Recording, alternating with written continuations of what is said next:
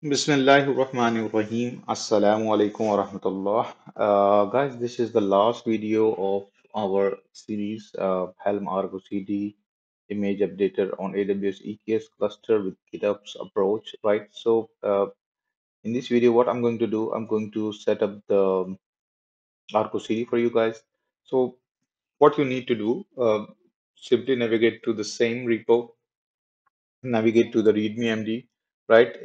In that particular section, I've added the Argo CD installation. It's pretty much simple. So, what I'm going to do before that, I just want to show you one more step. If you want to use GUI, and we are going to import our cluster.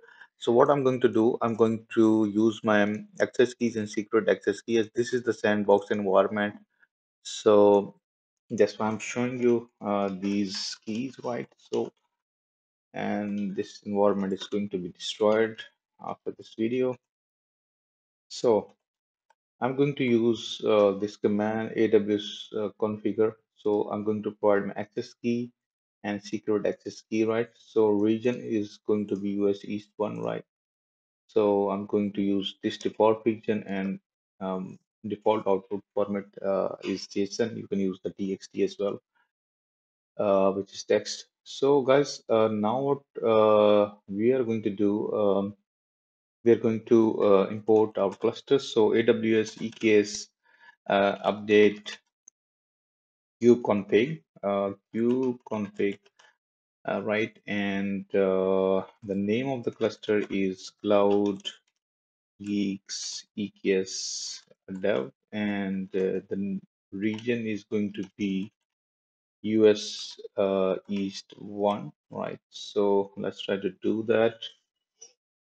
And it has added the configuration. Before that, I just want to remove the existing stuff from my existing configuration, which is also from the sandbox environment. So let me do that.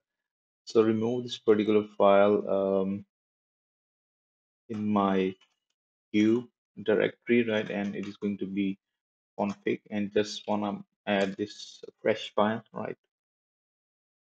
So if I do kubectl get nodes, you will see, I guess, one node cluster which I've spin up for this demo is with version 1.23, right?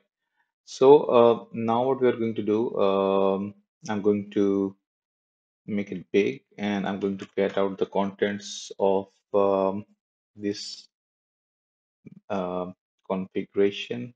So, and the context which we are going to simply add into our lens. So simply copy this guy, and there are other ways to do that. I mean, simply you need to provide the path of the key. So what I'm going to do, I'm going to first of all find where the lens is. I find it, I'm going to open it, and I'm going to now add that particular cluster. So by default, you can add as many cluster as you want, and by default, it looks for the default path, which is your home dot cube config. So the other way you can do that is simply add that path. You see, it is looking that particular file, but I like the other way. So if you, I mean, you see, it is connected because it looks for the default path as I discussed. So I would like to add the cluster. So as we are using the default, so let me simply use this. So now I'm going to simply click this guy. It is going to import this particular cluster. So now what we're going to do, we are going to the installation regarding you see one node is already there, and if you see one cpod in the default namespace or nothing in the cube namespace, you will see cube system, some of the pods you will see, right? But we are looking to do the installation. So for the installation, you need to run this particular command, and you need to make sure that kubectl should be installed in your machine, but definitely I do recommend to use containers so it do not load your machine. So definitely I'm going to close this guy and I'm going to use the container. Let me show you that part as well. If I do docker ps, only single container is running with the name awesome. I'm going to do exec into this container as I've imported my cluster into this machine. So what I'm going to do, I'm going to do the installation. So I'm going to create this namespace ArgoCD and context is not found. So let me do that as I've just removed it previously. So AWS EKS update use the previous command, update u config, name of the cluster, Cloud Geeks EKS dev. Region is going to be US East 1. So create a namespace, right? It is going to create one namespace, and we can check from this lens, navigate to the section namespaces. You see ArgoCD namespace has been created. So what we are going to do, navigate to this section, and we are going to select this namespace as we are going to use this particular command to set up the latest version of Argo CD. So this is as simple as that, but there are definitely other steps we are going to follow later once the installation has been completed. So let's do that, and it's going to do the installation CRDs and other stuff. Is going to be automatically set up into your cluster. So Uh, we will see some of the stuff definitely here in a few moments. So now we just have to wait for a while. So by the way, one thing I just need to tell you that you can use this shell as well to in order to make commands. So kubectl is going to be available. So kubectl get nodes, you can use these as well. Kubectl, sorry, I should type kubectl get nodes. So your same stuff you can use from this by default terminal provided by the lens. So it is creating the stuff, right? And so let's do that and wait for a while. So till it completed.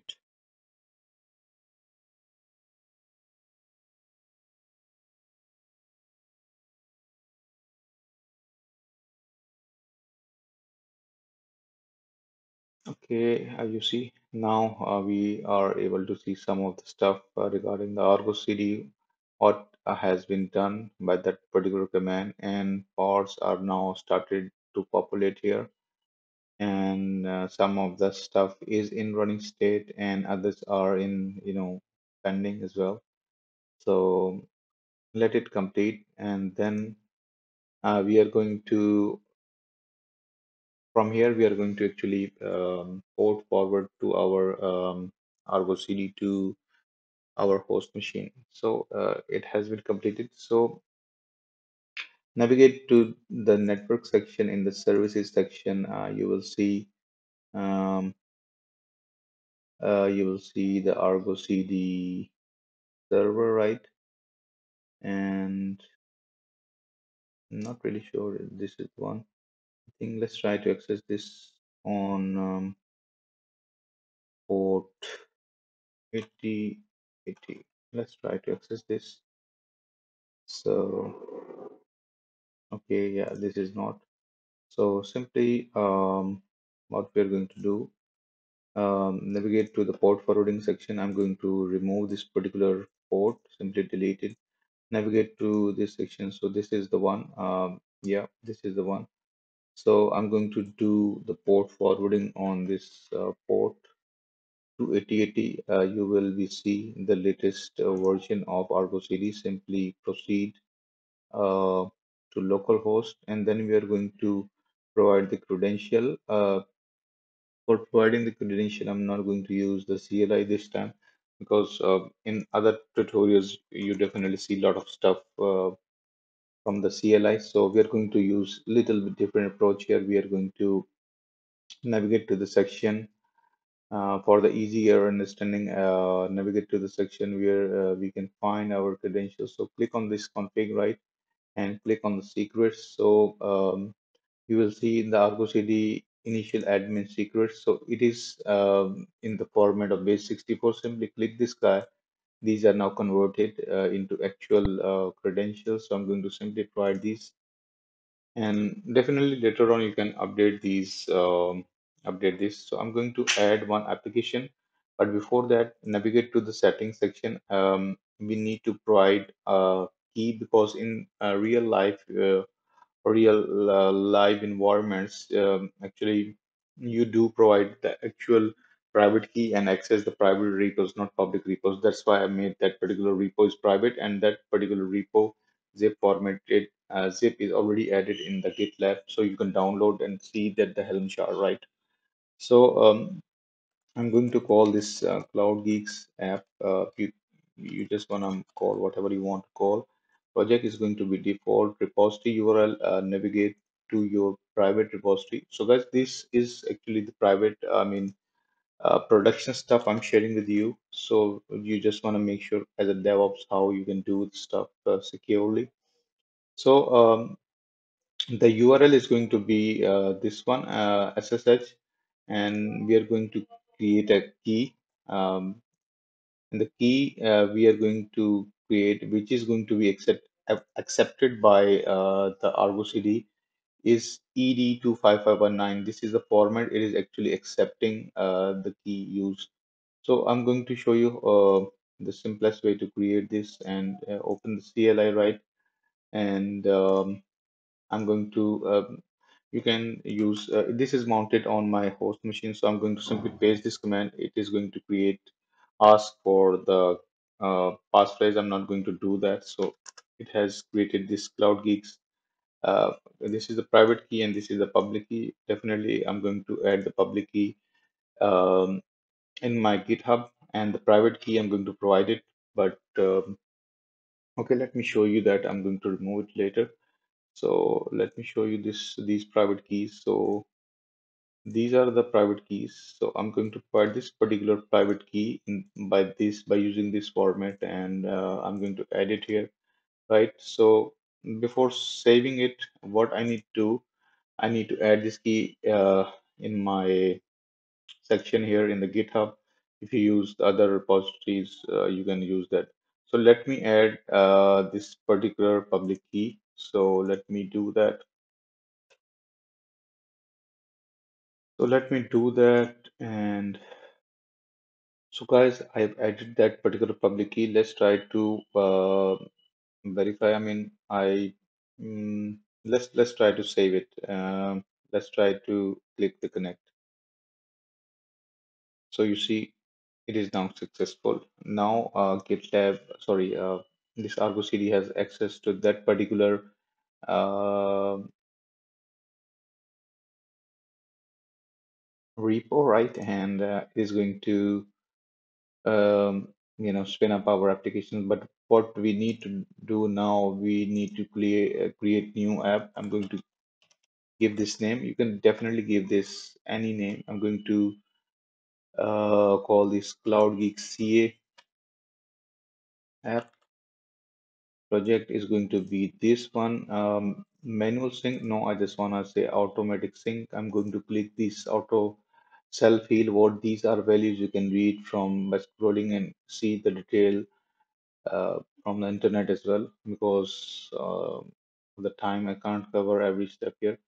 But what it does, okay, that is fine. And if I navigate to this section, simply click this, as it is going to use the head for the latest changes. And path is going to be this. You see Helm chart, and I've already shown you guys the Helm chart. So let me navigate back to this section and show you that particular Helm chart. And I just want to show you that it is already included as a zip format. So if I navigate to this section, navigate to the navigate to this section, and I've included in the Helm. You see, this is the zip I've already included for you guys for better understanding. So navigate back to the CI/CD section, right? So this is the Helm chart. This is the values.ml. It is going to automatically update it. So other than that, simply click this guy. It is going to pick up your cluster namespace. It is asking for the namespace of your application. I'm going to call this create a namespace Cloud Geeks, but it is going to fail because I need to check one value from here. How to create namespace? Check this guy. Then it will create the namespace for your application. And Helm values file is going to be this. If you want to edit these values, there is no need to do that from here because we are actually doing the stuff automatically from the script which we are handling it. So simply create application. So by doing that, what it does, we have provided the privileges to create a namespace. It is going to create a namespace with the application. You see, it seems to be healthy.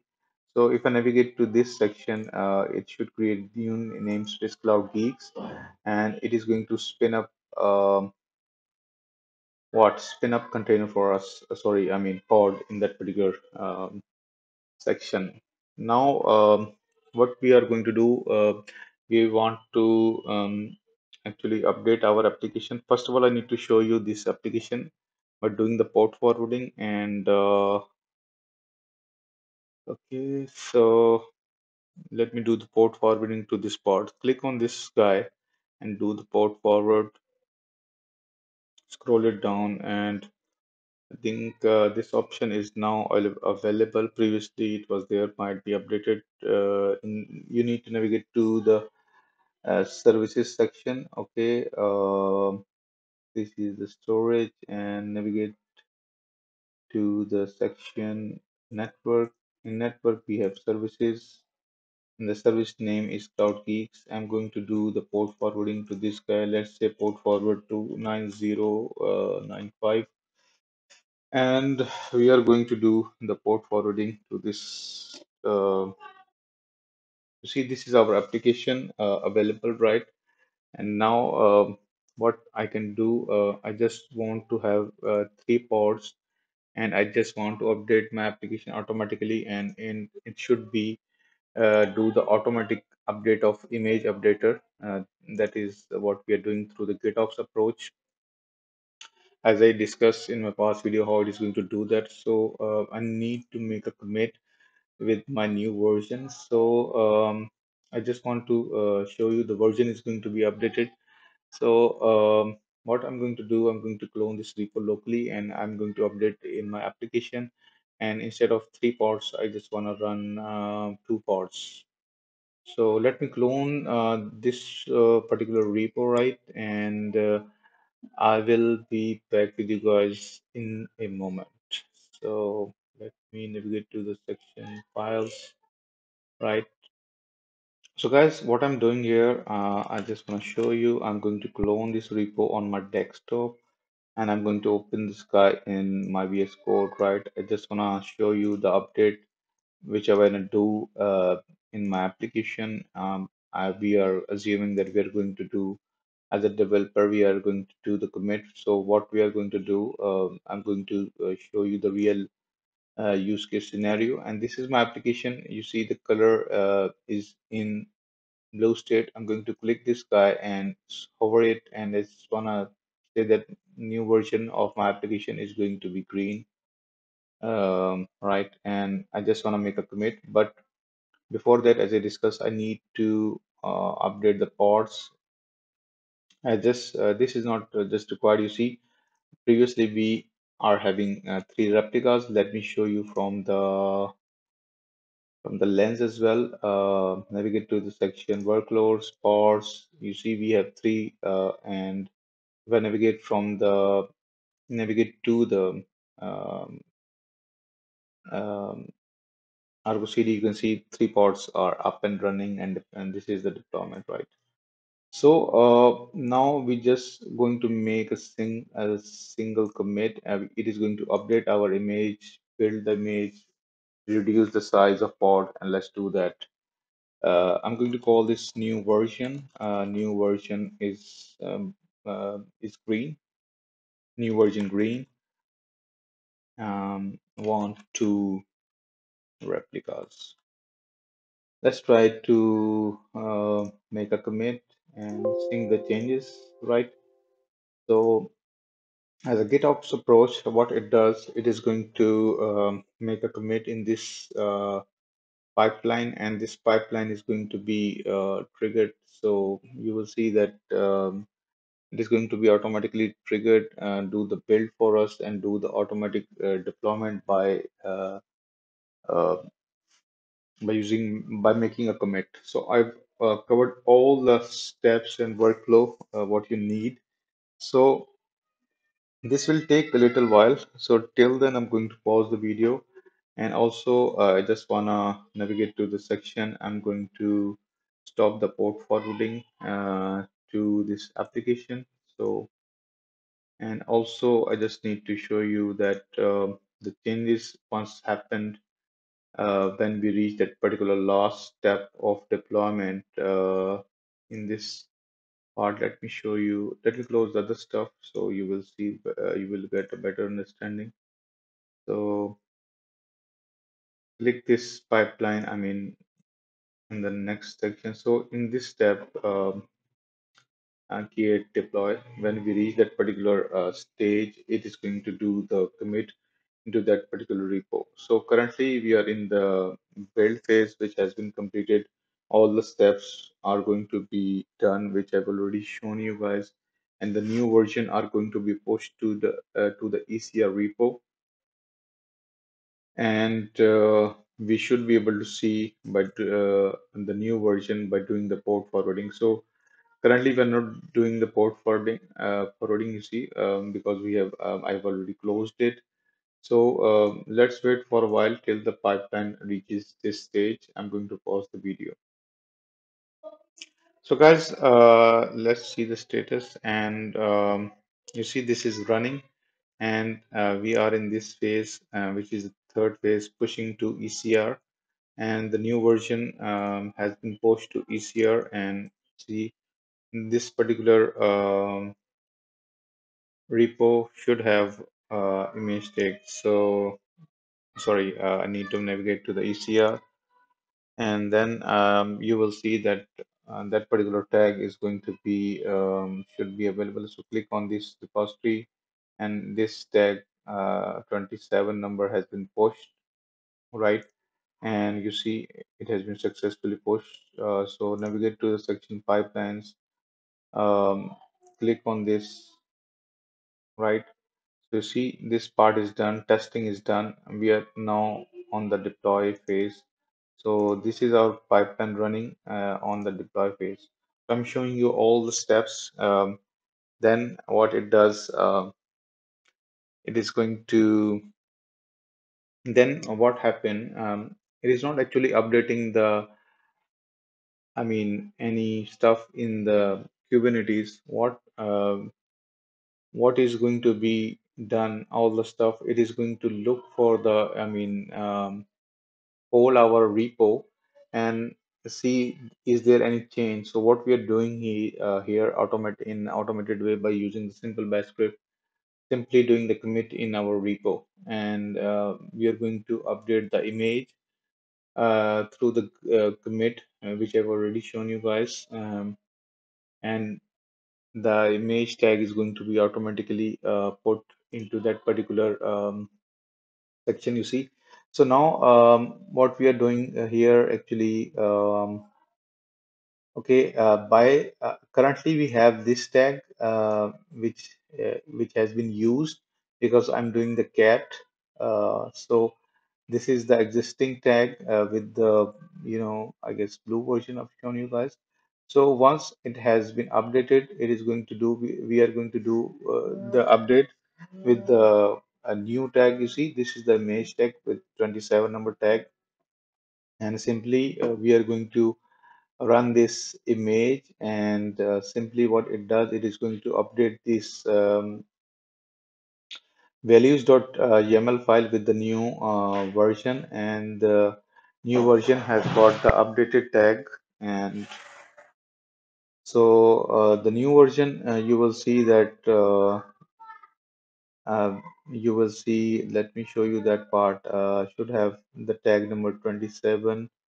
You see, this is the tag, and if I navigate to the section in the values.yml, you see this is the tag 26. If I refresh it, it should be 27. It is now 27, and you will see the last commit is this, which has been done about 1 minute ago. So navigate to the section in the Argo CD. So it will by default take about 3 minutes, right? So what we are going to do to make it do it quickly, we are going to do the refresh, and what you see it does, it is now starting the update. You see, automatically things are going to be updated, and you will see the same commit ID. So the head is this 7E442D, do see, right? So 7E42 D2C. So this is the GitOps approach, guys. So we have now reduced our ports to size 2, and let me do the port forwarding.